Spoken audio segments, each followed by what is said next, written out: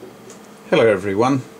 Today we're going to test a couple of printed circuit board antennas on a Bird 6000EX. First antenna we're going to test is this 3.4 gigahertz SG Lab Yagi that comes with the 3.4 gigahertz transverter. We're also going to test out this LPDA, the 2 to 11 gigahertz model from WA5 VJB. Great little LPDA used as a dish feed and a whole stack of other things.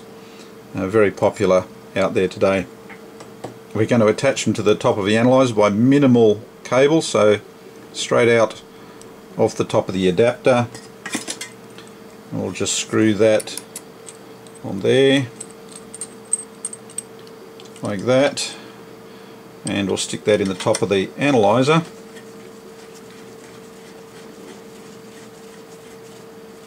And give that a run and see what we get.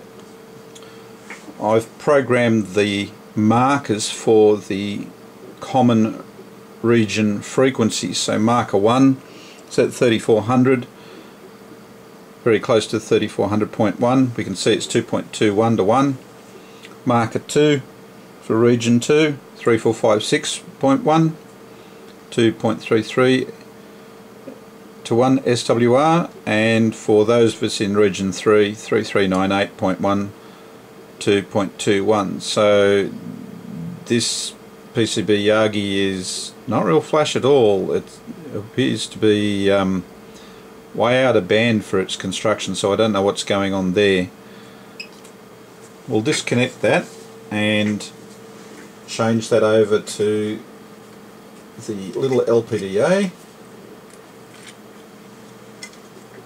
Just give me one moment, unscrew these SMAs and screw the LPDA onto the top of the analyzer. Hit run.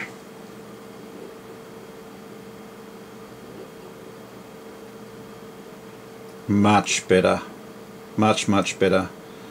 Look at that, 1.03 to 1 at 3456.1, and barely more than 1.24 for both region 1 and region 3 call frequencies. I know which antenna I'm going to be using on my 3.4 gigahertz dish. So there we are. I don't know where this thing was designed for, but it's not working. Don't use this, not unless you're got some special permission to go above 3.5 gigahertz. This is not flash at all. I don't know what's happened there.